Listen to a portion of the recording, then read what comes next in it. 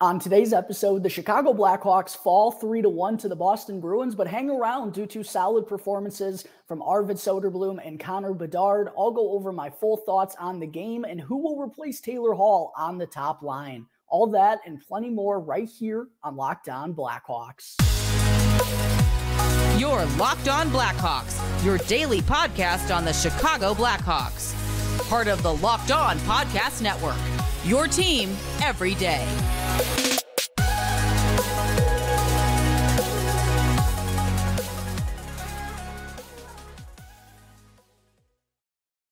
What's up, everyone? Welcome on in to another episode of Locked On Blackhawks, part of the Locked On Podcast Network, your team every day. As always, thank you all for making the show your very first listen. Here to start off your day, I'm your host, Jack Bushman. Go and give me a follow on Twitter at JackBushman2, or you could also go and check out my Strictly Blackhawks account at Talkin' Hockey for all the latest Blackhawks news and updates. And also, just a reminder to please go and show some support if you haven't done so already. I know well over 50% of the viewers on YouTube right now aren't subscribed to the channel, and I'm really trying to boost those numbers up with the regular season already underway here. So go and smash that like button. Comment down below as to your biggest takeaway from the Blackhawks 3-1 loss to the Bruins, and also subscribe to Locked On Blackhawks on YouTube. Turn on those push notifications as well, and that way you'll get notified when the episode gets uploaded to YouTube each and every day. And I also need to let you know that today's episode is sponsored by FanDuel, the best place to bet on the National Hockey League. Sign up today and visit fanduel.com/lockedon to start earning bonus bets with America's #1 sportsbook. All right, good afternoon, everyone. As always, thank you all for joining me on another episode of Locked On Blackhawks, your one-stop shop for all things Chicago Blackhawks. Obviously, I'm sure you're all well aware, a little bit of a different backdrop here on today's episode. It's because your boy is currently out in Las Vegas covering the PGA Tour's Shriners Children's Open. It was a pretty chaotic day for me yesterday, travel day, spent 10 hours at the golf course.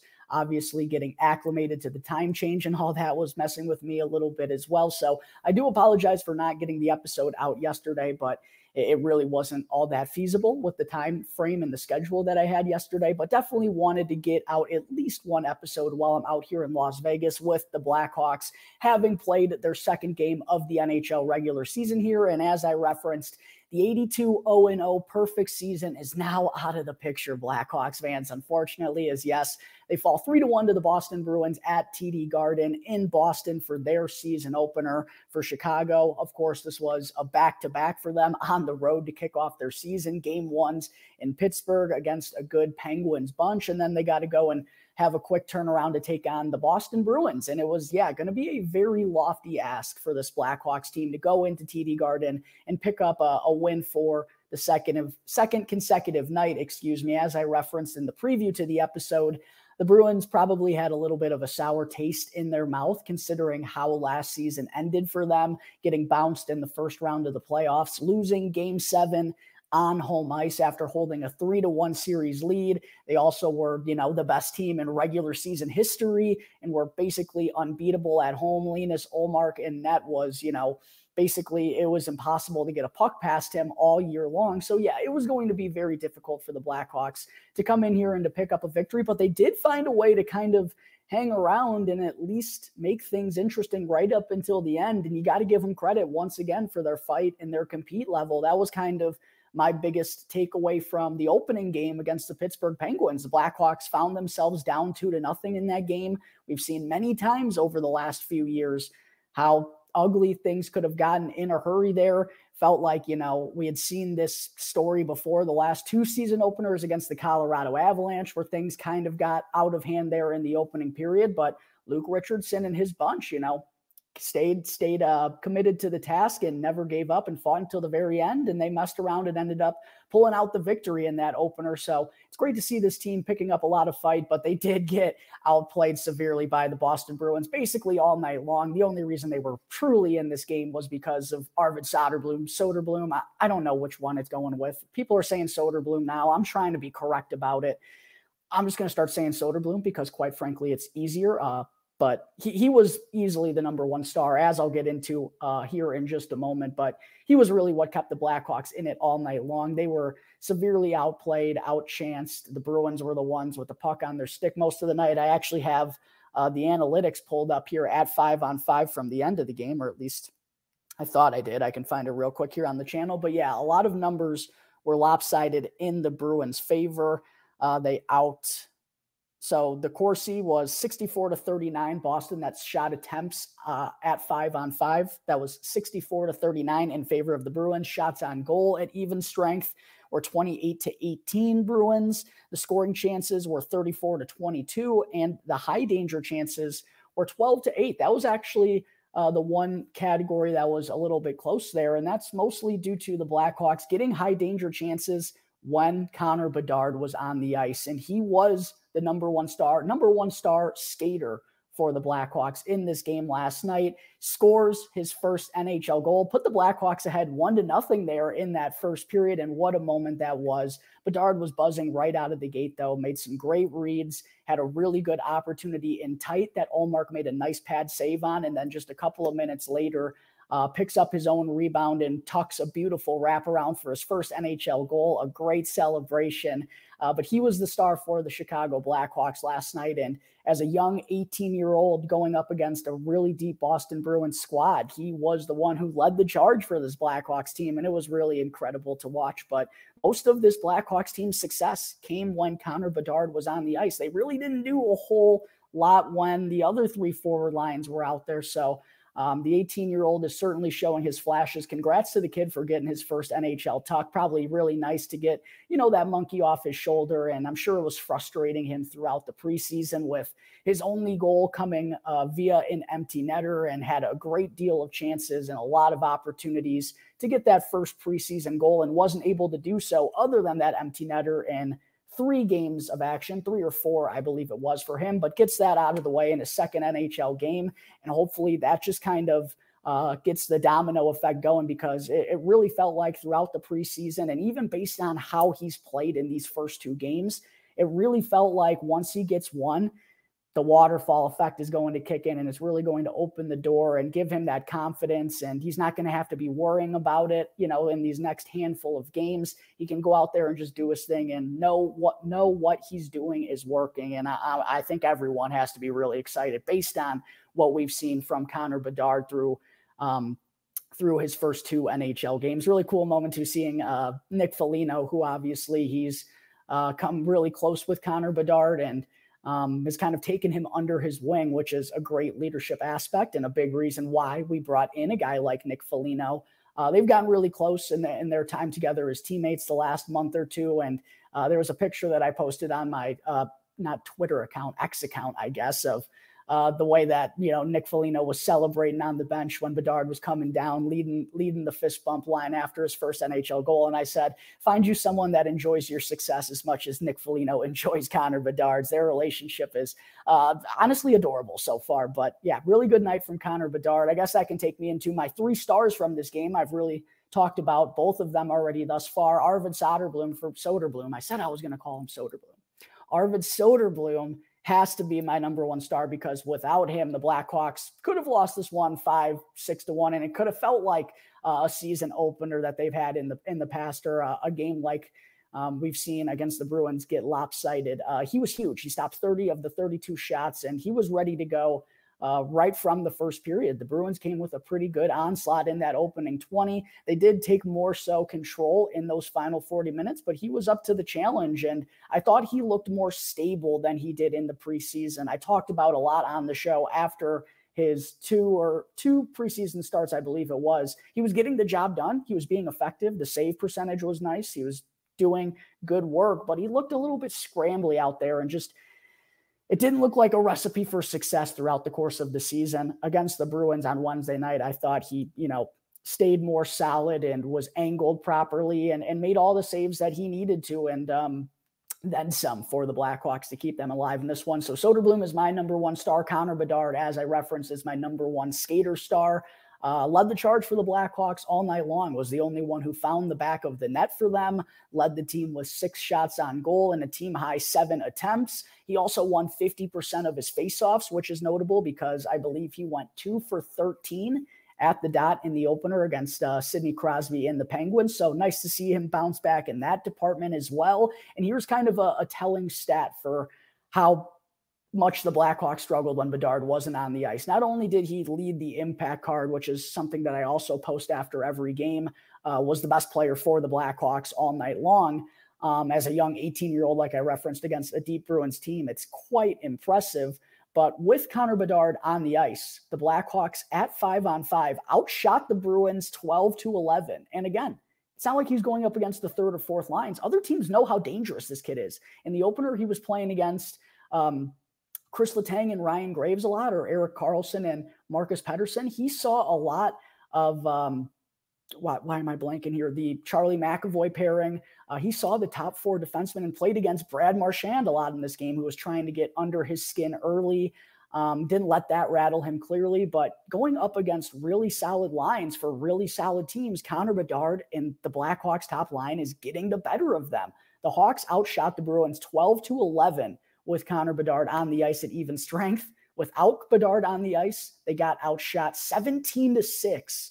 So yeah, that's pretty telling as to how much the Blackhawks struggled without the 2023 number 1 overall pick on the ice. And I think is even more impressive considering how much the rest of the team struggled. And you got some seasoned veterans down in those bottom lines. They couldn't find an ounce of success against this Bruins defense. Connor Bedard and that top line was able to. And I got to give a shout out to Ryan Donato. He's my 3rd star from this one. Had an assist, played really well, 18 minutes, 45 seconds of time on ice, had 3 shots on goal. And he was someone who I wasn't really sure was going to be able to keep up with Connor Bedard and have the skill, but he's looked just fine and certainly comfortable and looked really good with Taylor Hall as well before Halsey unfortunately got injured. I'll talk a little bit about that some more as the episode goes on. But Ryan Donato was my 3rd star of the game. He looks like he belongs on that top line, and I got to give him a lot of credit for proving me wrong here in the early going. Now has 2 points in 2 games, scored 1 point in each of them. Going to be interesting, though, to see how the Blackhawks kind of go about things on that top line with Taylor Hall expected to be out moving forward for a little bit. All right, folks, there are my 3 stars from the Hawks' 3-1 loss to the Bruins on Wednesday. Coming up in just a moment, I will get into some of my other key takeaways from the first loss of the season. But first, I need to talk to you all about FanDuel. And hockey season is here. I had football season. We were talking about that with FanDuel for quite a while. Hockey season is finally here, and FanDuel is giving you the chance to win all season long, because right now when you bet on a Stanley Cup winner, you can get bonus bets every single time that they win throughout the regular season. And you can use these bonus bets to bet on anything from teams' money lines to the over-unders to the point spreads, all on an app that's safe, secure, and super easy to use. And so far, just be betting on Connor Bedard shots on goal, baby. It's looked great. 4 shots on goal in game 1, 4 or more shots on goal in game 2. I bet it both times. It's gone great for me and my boys. Go and check that out on FanDuel. There's no better place to bet on the NHL than FanDuel. And if you sign up today, visit FanDuel.com/lockedon, and you'll start earning bonus bets with America's #1 sportsbook. Again, that's FanDuel.com/lockedon. Back here on the Locked On Blackhawks podcast, part of the Locked On Podcast Network, your team every day. Again, please make sure to go and show some support real quick. It only takes 2 seconds to help me out and help me grow the show throughout the stretch of the regular season. Go and smash that like button. Comment down below, again, your biggest takeaway from the Blackhawks' 3-1 loss to the Bruins. And as always, subscribe to Locked On Blackhawks on YouTube for all the latest Blackhawks news and updates. All right, getting into some of my other takeaways from the Blackhawks 3-1 loss. I thought a really big reason why they weren't able to knot this game up. They weren't really getting a lot of chances, as I outlined, without Connor Bedard on the ice, but they did get opportunities on the power play. And once again, they came up empty. And in my preview of this matchup, I talked about how big it would be for the Blackhawks man advantage to come through against a really solid defensive bunch in the Bruins. It was one of my 3 keys to success for the Blackhawks, and the power play They got their chances. They moved the puck well, but it's been the same story throughout the preseason and throughout the first 2 games, not getting the finished product. And for how much talent they have out there on the ice, and I know that's one thing, having talent out there doesn't guarantee you success on the man advantage. We see really talented teams struggle on their power plays sometimes. There's kind of no rhyme or reason to it. It just happens. If you don't establish chemistry, it doesn't really matter how much talent you have out there. But the Blackhawks have been moving the puck well, and they've been getting open looks. And I like their shoot-first mentality. Seth Jones has done a good job. Connor Bedard, obviously, is trying to rip it every time the puck's on his stick. But again, they came up empty on Wednesday night, and that kind of cost them. And it would have been really big, especially with how well Arvid Soderblom was playing in net.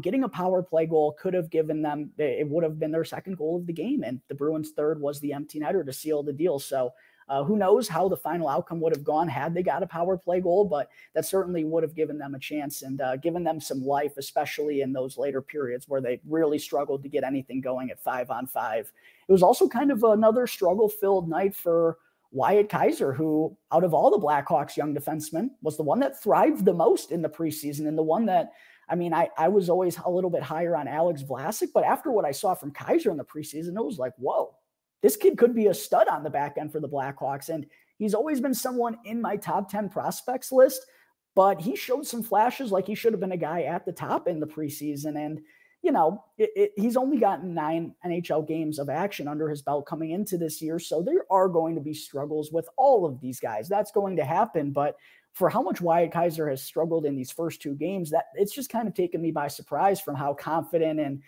how poised he was throughout the preseason. He got called for 2 penalties in this game on Wednesday against the Bruins. One of them, though, I will say was a pretty soft cross-checking call, and was also on the ice for the Bruins' game-winning goal, where he was in a little bit of a tough spot. I will say that, being in a 2-on-1 with Milan Lucic and David Pastrnak, the best goal scorer on the Bruins and one of the best in the NHL. It was a tough spot for him to be in, but I think he also kind of has to recognize that Pastrnak is the goal scorer there. And, you're going to let Milan Lucic kind of rip that shot over David Pastrnak. You'll take your chances on Luc.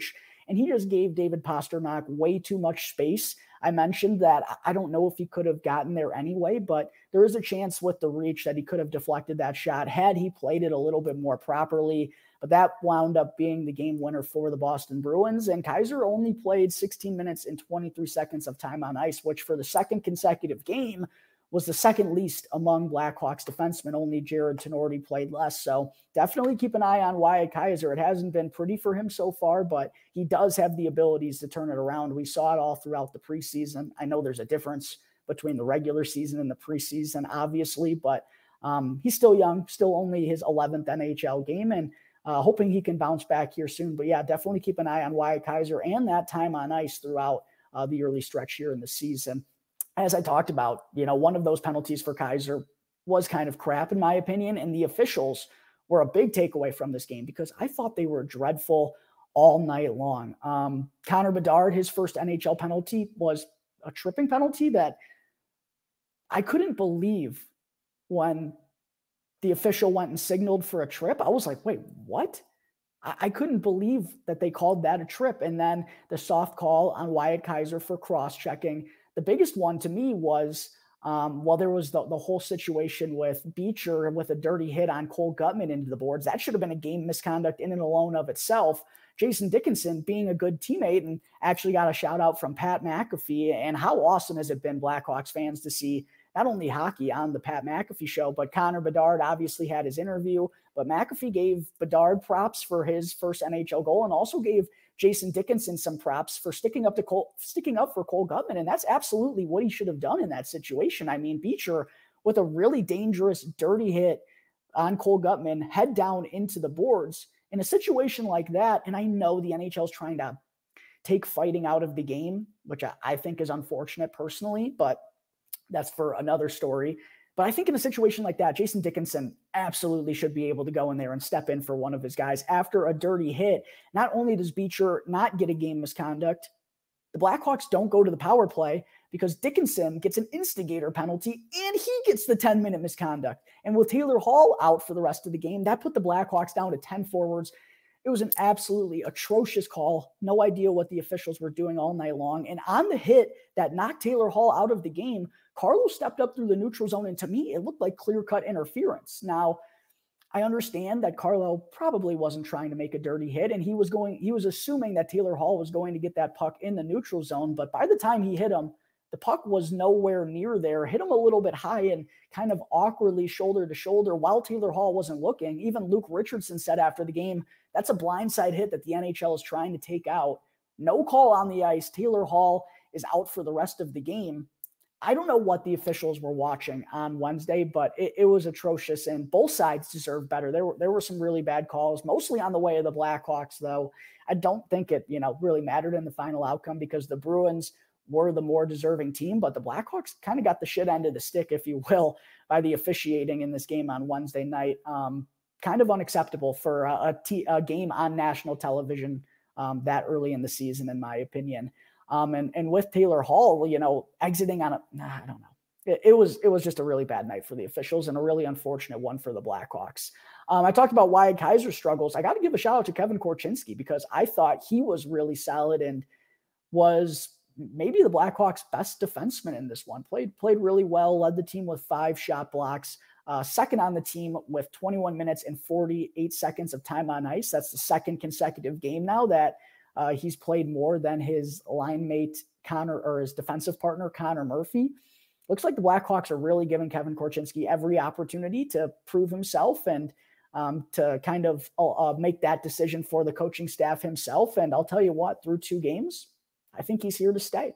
And again, I don't think there's a wrong decision in this matter, but Kevin Korchinski's abilities, they're unique. They're undeniable. And the Blackhawks could use more of them on the back end. There's just not a ton of speed there other than Wyatt Kaiser and Seth Jones. Having a third defenseman, and Korchinski is the best skater of the bunch, having that game-breaking speed is really needed. And that's the game the Blackhawks are trying to play more of, that high-paced tempo style you've seen with the draft picks that they've made these last few years. They've gone after a lot of players that have speed, so wouldn't be surprised to see Kevin Korchinski stick around based off these first 2 games. Obviously, he's got 6 or 7 to go before they make that decision, but he's got my thumbs up as of right now. The bottom 6 for the second consecutive game did not really come through in terms of scoring chances. I know the veteran line came through in the clutch, and I thought they did play well. I thought Foligno was huge, though, on the penalty kill. Perry was really good on the power play. They came through, obviously, for that late goal. I want to give them a lot of credit, but in terms of the analytics, they weren't all particularly that good in the first game. And then the second, the whole bottom 6 really got outchanced and dominated. And it's kind of a flash of what could be for this Blackhawks offense if things aren't going well. Now, they were going up against a very solid Boston Bruins defense. That is something to consider here. But it could be foreshadowing an offensive struggle that we see from the bottom 6, because when you think about it, at the same point in time, Boris Kachuk, Cole Gutman, still guys that are trying to prove themselves, and there isn't a whole lot of speed on that veteran line, but they really didn't add all that much in this game, and it just kind of shows that I think they need to make an impact for this Blackhawks offense to be turning as a whole. Connor Bedard can do the heavy lifting, but the second line, Lucas Reichel, they still have another gear to take it to. The bottom 6 chipping in, I think, is going to be a really key element for this Blackhawks team, and they just didn't find success at all in this game against the Boston Bruins. And I also got one thing that I think we have to take with a grain of salt early on in the season, Blackhawks fans, is be wary of the good goaltending. And I've talked about the Blackhawks compete level, and I do think that's going to translate all throughout the season, and they are going to be very competitive in a lot of games.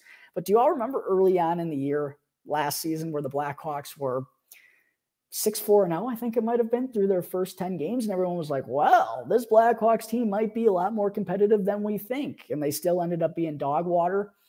I do wonder if that could be happening with this Blackhawks team early, because when you get good goaltending, that's what you have in this league. You have a chance to go up against any team, and you'll have an opportunity to keep things competitive when you get top tier level goaltending. And that's what the Blackhawks have gotten out of Peter Mrazek and Arvid Soderblom in their first 2 games.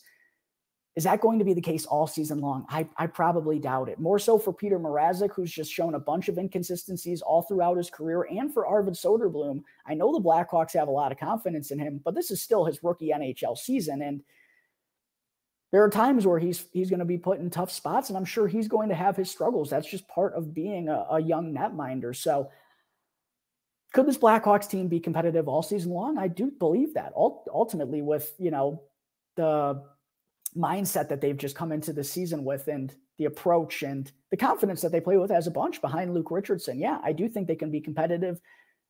But for those out there saying, oh, well, this Blackhawks team hung in there against the Bruins, they beat the Penguins, maybe they surprised some folks, and maybe they are a playoff team. I would hold my horses there. Be wary of solid goaltending. I do still think, like I've said many times, this Blackhawks team is probably a bottom 10 bunch in the NHL, but they're scrappy. They'll show a lot of heart and they'll fight.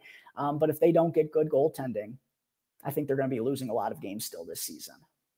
All right, folks, there are my full takeaways from the Blackhawks' first loss of the 2023-2024 season. Coming up in just a moment, I will get into Taylor Hall's injury and what that means for the top line and Connor Bedard. But first, I need to talk to you all about Sleeper. The NHL season is finally here. Will the Vegas Golden Knights reign supreme once again? I love NHL hockey, and I know all of you do out there as well, and that's why I want to tell you about Sleeper. Sleeper is my go-to platform for daily fantasy sports, especially fantasy hockey, because with Sleeper, you have the chance to win 100 times your cash on daily fantasy hockey. And the NHL has literally never been more exciting, with stars like Connor McDavid, Leon Draisaitl, Alex Ovechkin, Sidney Crosby, Cale Makar, Connor Bedard. And all you have to do is simply select more or less based on the stats listed, such as goals, assists, points, saves, and more. And Sleeper offers 100 times your payout. So start paying attention, make the correct picks, and you could win real big. And I think we just got to keep riding whatever they give us on Connor Bedard. I mean, seems to be leading the charge at a young age for the Blackhawks, and I think he's only going to be gaining more and more confidence as he racks up that experience. He's had a big first 2 NHL games. Entries can be made real quick in under 30 seconds, and Sleeper is live in 28 plus states. And right now, you can also use the promo code LOCKEDONNHL, and you'll get up to an $100 match on your first deposit. Again, that's LOCKEDONNHL in all caps, and go and see Sleeper's terms of use for more details right now.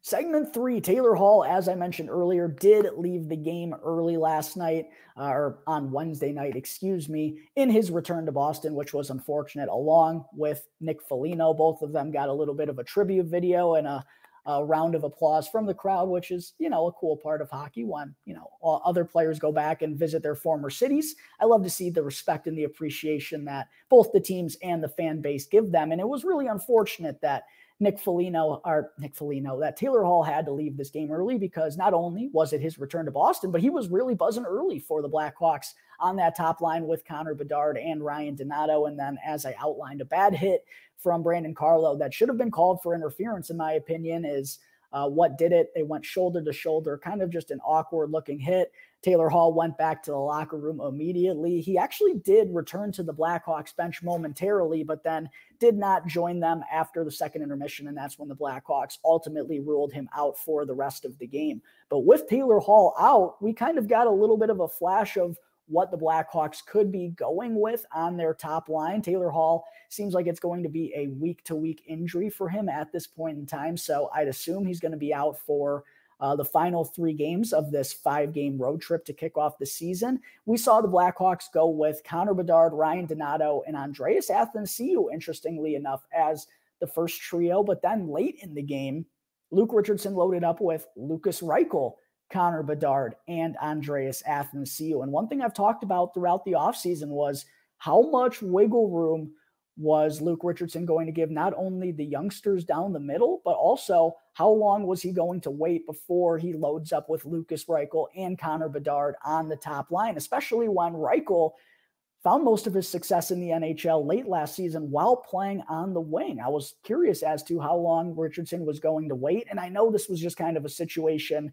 not only with Taylor Hall being injured, but also late in the game, you're trying to load up and get that game-time goal. You want to put your stars and your best players together, obviously, but I do wonder if that's something that we could see with Taylor Hall out, because the second line of Tyler Johnson, Lukas Reichel, and Taylor Radish, I thought they were okay. They were the second best line for the Blackhawks on Wednesday against Boston, but that's really not saying all that much. Again, the top line did basically everything at 5-on-5. I do wonder if Luke Richardson is going to go with Lukas Reichel, Connor Bedard, and Ryan Donato, or if he's going to go with Andreas Athanasiou as the right wing. I do ultimately think that Ryan Donato has played well enough to be deserving of keeping that spot. Do you put Andreas Athanasiou on the left wing? I think that's probably the top choice at this point in time, because you do still want to develop a second consistent scoring threat. And that was one of my biggest things that the Blackhawks needed to establish this year. If they wanted their offense to take that next step, Lukas Reichel in that second line being a consistent scoring threat would really help them accomplish that. And we just haven't seen it through 2 games. I know that's a really small sample size, but I do think Luke Richardson does want to keep Lukas Reichel at the center position and away from Connor Bedard right now, just so they can establish a little more depth in their lineup. So for me personally, I think on Saturday against Montreal, we're going to see Andreas Athanasiou, Connor Bedard, and Ryan Donato on the top line to open things up. The other option, maybe you bump Tyler Johnson up there or Taylor Radish and try to switch things up on the second line, because that hasn't really been working yet either. One way or another, though, I do think Andreas Athanasiou is the right guy to get this opportunity. He's, has the wheels and the speed to keep up with Connor Bedard. And out of all the guys throughout the rest of the lineup, I do think he makes the most sense aside from Lukas Reichel. So that would kind of be my expectation for when the Blackhawks are up in Montreal taking on the Canadiens tomorrow. Andreas Athanasiou, Connor Bedard, and Ryan Donato, to me, is what we'll see as the top line. All right, I think that is going to wrap up today's episode of Locked On Blackhawks. As always, thank you all again for tuning into the show, and be sure to go and follow Locked On Blackhawks for free right now, wherever you may be listening to your podcast, and to go and subscribe to Locked On Blackhawks on YouTube. And that way you can get the latest episode as soon as it comes available each and every day. As always, I'm your host, Jack Bushman. You can go and find me out on Twitter at JackBushman2, or you can go check out my Strictly Blackhawks account at Talkin' Hockey for all the latest Blackhawks news and updates. So until the next episode, everyone out there, enjoy your weekend. And thanks again for listening to the Locked On Blackhawks podcast, part of the Locked On Podcast Network, your team every day.